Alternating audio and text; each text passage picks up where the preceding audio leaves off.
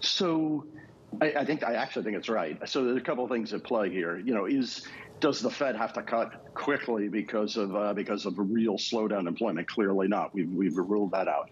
But there is something, and Mohamed said it. So let's break down inflation. If you take service level inflation, it's running at 3.5. That's down from 8. So the momentum is good. Goods inflation is actually deflating moderately, but it's service level inflation you have to bring down. My sense is that will come down, but it'll come down very slowly. So what does the Fed do? So now take the funds rate.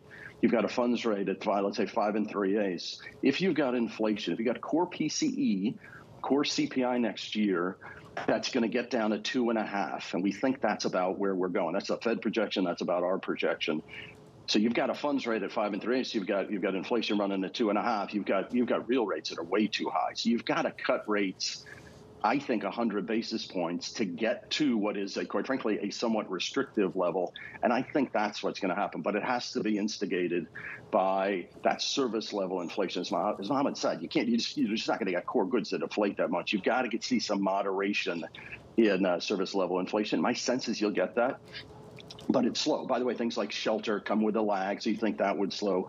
But there's some sticky things: medical supply, healthcare insurance, auto insurance. Some of those things are just sticky, and they're not cyclical, and it's hard for the Fed to influence them. Well, let's get to the Federal Reserve, Mohamed. Next week, 3-part act: statement, news conference, projections. What are you expecting next week?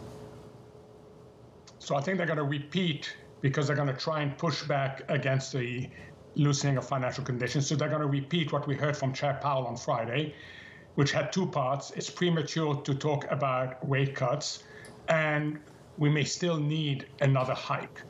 I don't think they'll believe the second bit, but they'll need to see it. I think in terms of what they project for next year, I am where Rick is, probably more like 100 basis points of cut than the 250 that the market has. And although they will not tell us that, it's more likely to come in the second half of the year than in the first half of the year. So that is what I'm looking for and expecting from this Fed.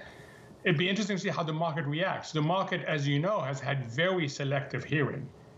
And it was stunning to me that last Friday, when Chair Powell tried to push back against what had been the massive loosening of financial conditions, he basically got sidearmed, or I think you called it steamrolled, is the phrase you used that day, by yields coming down 10 basis points, despite what he said. So it's going to be interesting to see how closely the market listens to the Fed. But the market right now is totally ignoring Fed forward policy guidance.